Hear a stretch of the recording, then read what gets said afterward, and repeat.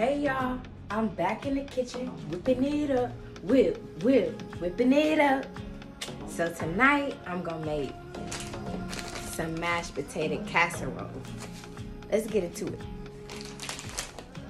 Okay, so I'm a little ahead of the game, but I cut up some carrots and some broccoli, and I'm boiling them so they'll be a little soft, you know, not too hard in my potato casserole. Then over here, I cut up some mushrooms. I just got some white mushrooms, but you can do shiitake, you can do, what's that? The Bella, yeah. And I got some onions and I got some peppers. So let's do this. Okay, so I moved my carrots and my broccoli back there to the back so I can get started with my onions, peppers, and mushrooms. I'm gonna start off, I got my butter in the pan, it's already simmered up. I had to turn my eye down because it was on go. So I'm gonna put a little minced garlic in there. Give it about 20 seconds. And then I'm gonna get my onions and peppers going.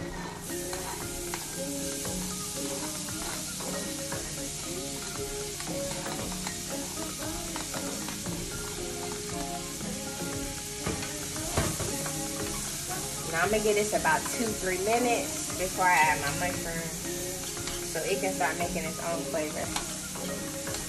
I got my carrots and my broccoli back there and some broth and butter just to give it a little flavor.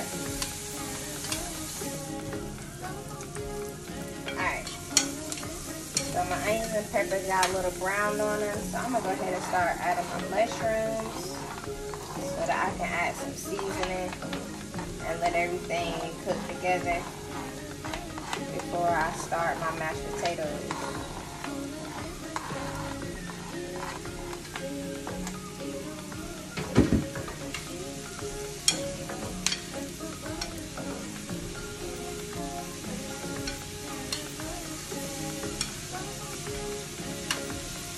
I did cover my broccoli and carrots just to keep the steam in there, but I'm actually going to turn it off and let the heat that's left over finish it up.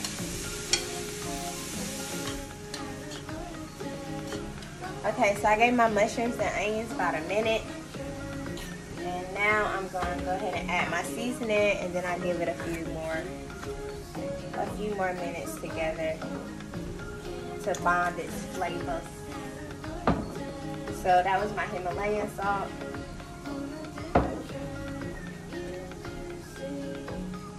Okay, so I added Himalayan salt. I'm doing the Tony's original right now. Not too much of that. Too much Tony's, that'll give you a little kick. And I'm already gonna do smoked paprika, so I don't want too much of a kick. But I got my garlic and herb. No salt. I'm gonna add a little nutritional yeast. So the nutritional yeast is gonna give me a cheesy flavor. People use this for like tofu or pumfu when they're making eggs, or you can use it in your vegetable lasagna. That has multiple purposes. But yeah, so. And my smoked paprika. I'm just gonna mix all this together and let it marinate together while I get ready to make my mashed potatoes. Okay, so with my mashed potatoes, I'm gonna start out with some water, but I'm gonna add a little milk in there as well. This is my brand of mashed potatoes I'm using, the red meal. You see it's vegan. I'm gonna wait till my water boil up a little bit, but I am gonna add a little Himalayan salt in there, not too much.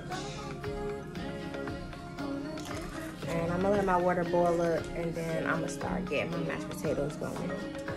Okay, so I'm still waiting on my water for my mashed potatoes to warm up. But this is my carrots and broccoli, and I'm just going to add that to my mushroom, pepper, and onion mix.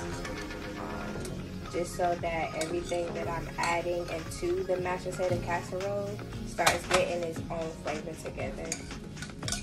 But what I don't want to do is get all the juice. I don't want too much juice. Because I don't want my mashed potatoes to be super watery. I don't want them to be thick, but I don't want them to be too watery either. So I'm gonna hold off on all the juice.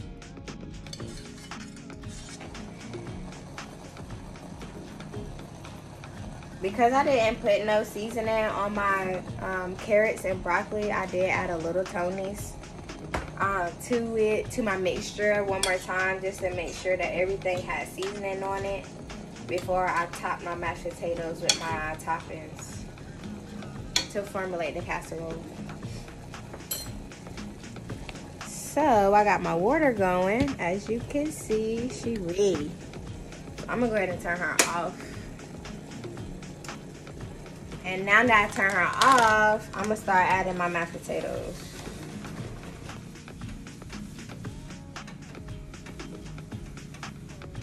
Cause she gonna cook herself. But I don't want her to be, hold up. She getting crazy, she getting crazy. Tell her to calm down. Okay, so my mashed potatoes is definitely thickening up. So I'm going to go ahead and add some of my milk to get her to thin out and calm down because she's getting crazy.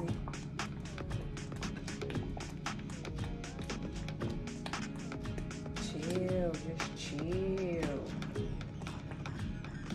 It's okay.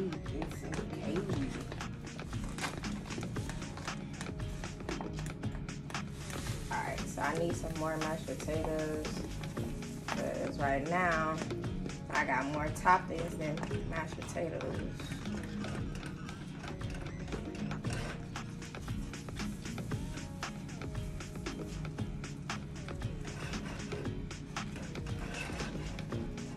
And you see it thickening up. So I'm just gonna add some more milk.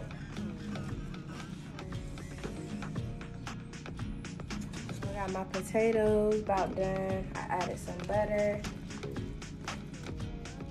I don't know if you can see them, but they are about perfect for my liking. You can do this with real potatoes. I just didn't have no real potatoes. I already had the mashed potatoes, so I just did it this way. But you can do it any way you want to. But once you get them real potatoes boiling, you don't have to actually peel them, depending on what kind you get, and then mash them up. But you know that. Okay, so let's layer this casserole real quick. So the first thing I'm gonna do is put my mashed potatoes in. So because I don't have as much as I thought I was gonna have, I'm gonna switch pans to my loaf pan. And I'm gonna still put my mashed potatoes at the bottom. I'm sure I'm thinning them out because I keep switching pans. Anywho.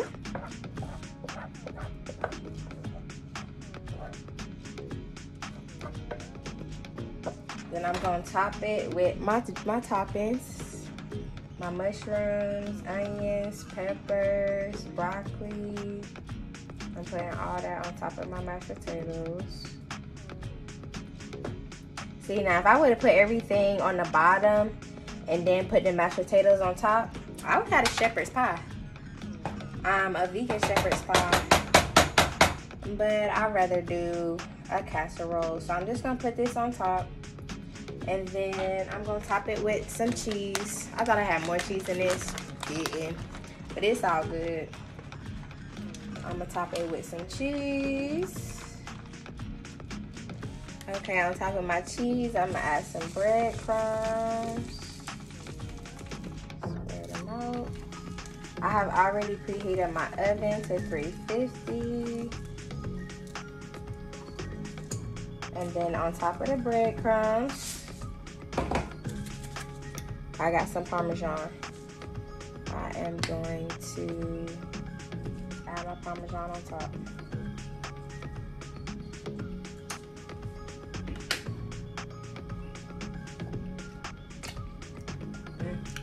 Mashed potatoes good?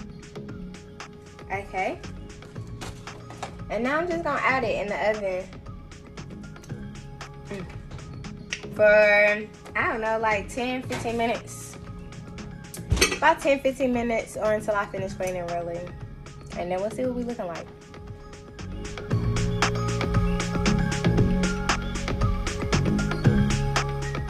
Okay, so I just took out the oven. This is what it's looking like. I did end up rolling it just to toast up my breadcrumbs a little bit. But I'm gonna get a little slice so I can taste it. Okay, so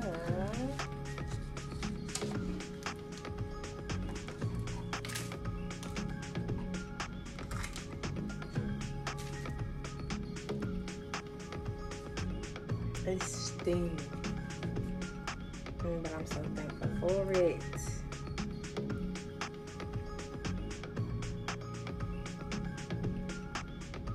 Let's see.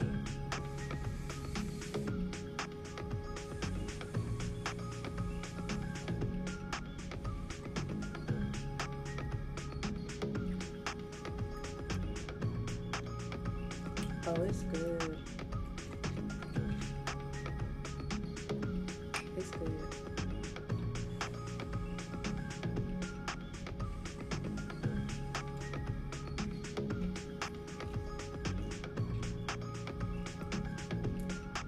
It's good and it's different. I like it. I like it. Y'all should definitely try it. Quick, easy. Try it. Subscribe, like, tell a friend. Other than that, that was cooking in the kitchen with Jamaica. Cooking in the kitchen with Jamaica. Deuces.